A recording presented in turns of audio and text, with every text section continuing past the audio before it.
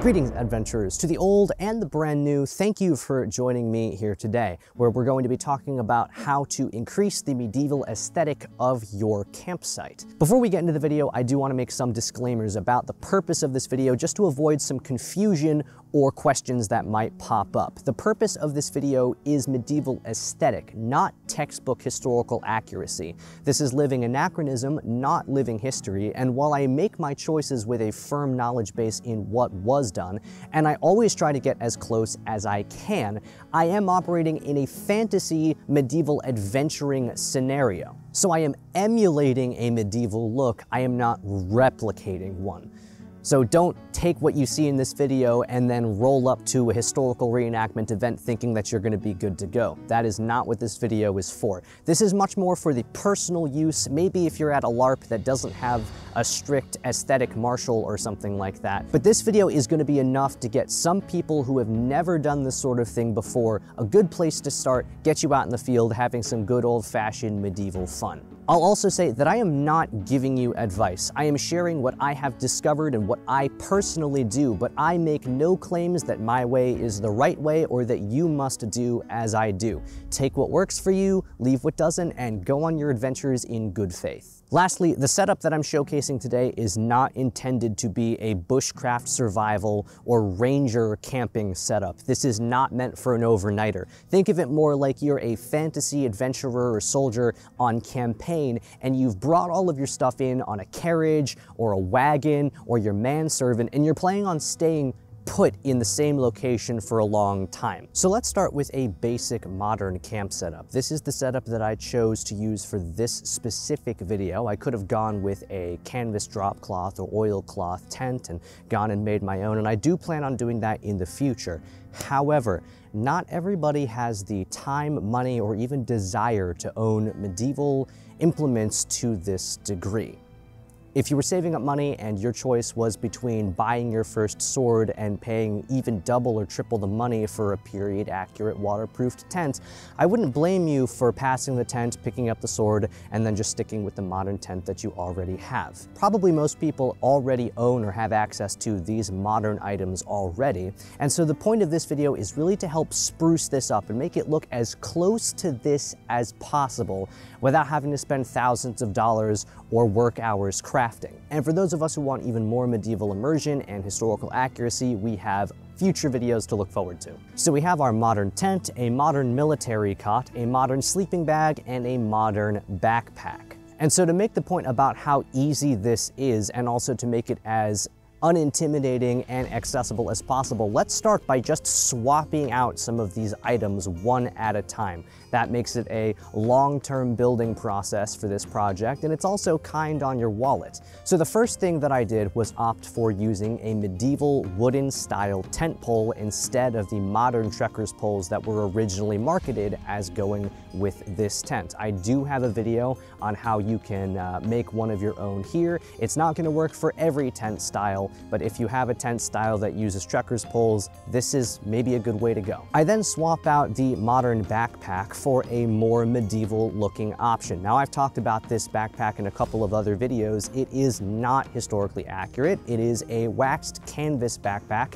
and it is my go-to. I got it specifically because it reminds me of the backpacks that the hobbits use in Lord of the Rings, but because we're not actually backpacking into the tent site, our carrying vessels can vary. We can use wicker baskets made into backpacks. We can use the Viking frame pack as pictured here if you want to try making your own one of those, or you could even try grabbing a small chest. They might not be that hard to come by if you're lucky at a thrift store or garage sale. Next, let's switch out the modern sleeping bag for some wool blankets or cloaks to use as a bedroll. This is going to look more medieval both while in transit and then also when it's laid out ready for use. You could also use your bedroll as a backpack if you were so inclined and weren't planning on bringing that many items with you to begin with. If you were going to do this, I recommend that you still bring a small haversack just in case you need something to carry resources that you're gathering so that you don't have to take your bed apart every time you leave camp. This also helps solve the problem of the cot because all you need to do is just drape the blanket over the edge of the very modern looking cot and all of a sudden it's hidden. And I think you'd be surprised how many reenactors seem to use tricks like this,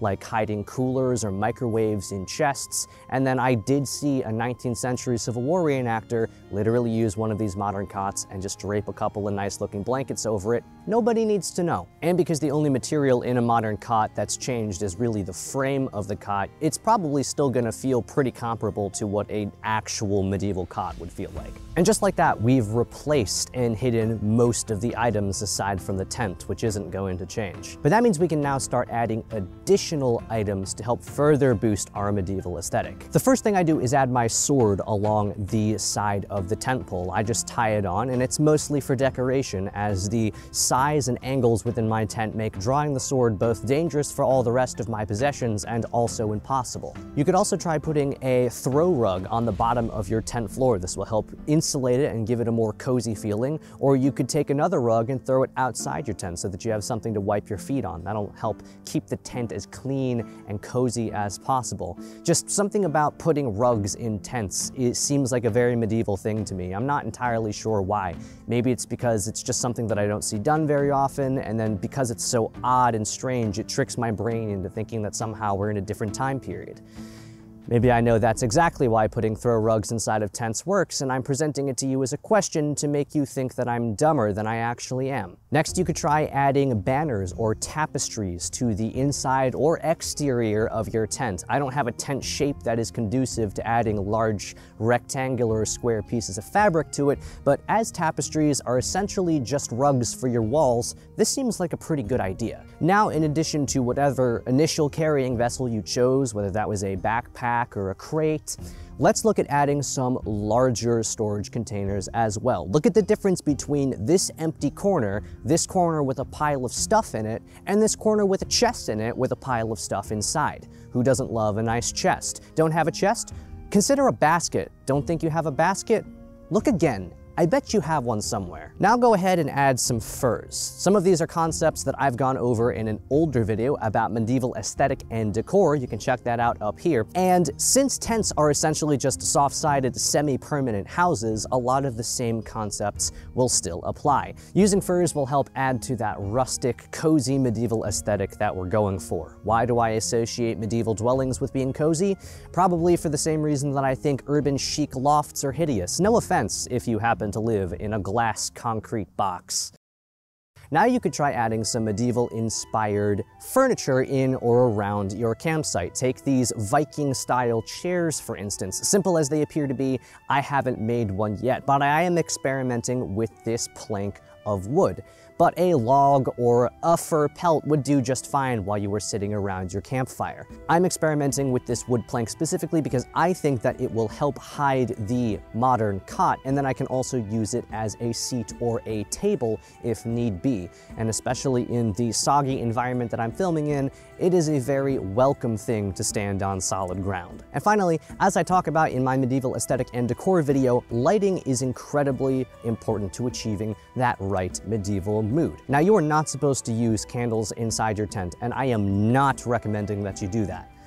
However, I have done this, and it is incredibly calming, and I have had people from the outside of my tent comment how cool it looks from the interior. It's also incredibly practical. I think you'd be surprised how much heat a little candle can generate within an enclosed space. But if you're a smarter and safer person than me, and you're not planning on giving yourself carbon monoxide poisoning just because you want to look cool, electric candles or lanterns are probably a happy medium between a modern light source and something that's going to help give you that medieval feel. Just look for something that has orange light rather than bright white light.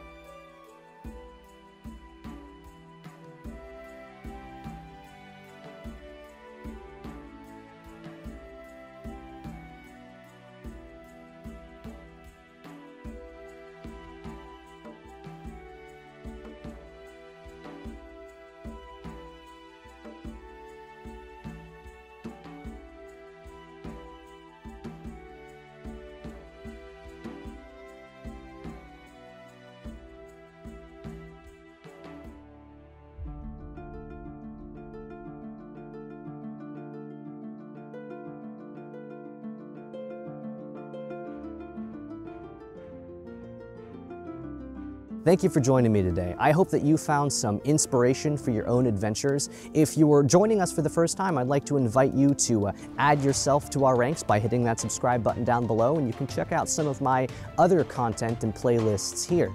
I hope to see you again soon, but in the meantime, I'd like to wish you good luck on your adventures.